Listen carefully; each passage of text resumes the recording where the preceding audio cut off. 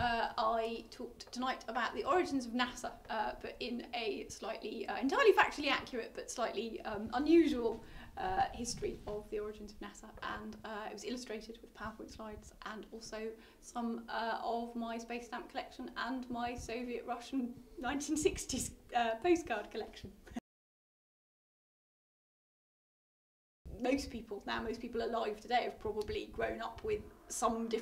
phase or another of NASA, so either the Apollo era or the Space Shuttle era or Hubble or something. I think lots of people have a particular period that they got very interested in space, quite often when they're very young, and that sort of still has quite sort of nostalgic, pleasant feelings that it evokes in them, I think. Oh my gosh, it'd be so hard to pick a favourite piece of trivia. I think probably a lot of my favourite trivia is from the really early stages of when they were sort of trying to,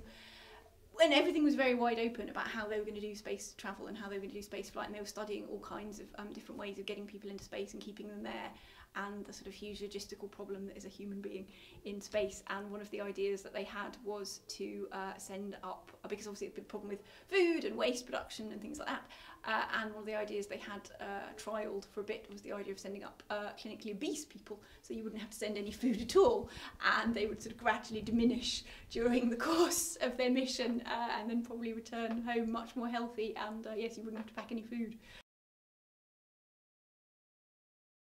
Oh, I think it would be an experiment to see if a human being called Helen Keen could go into space. Probably, that would probably be my science experiment.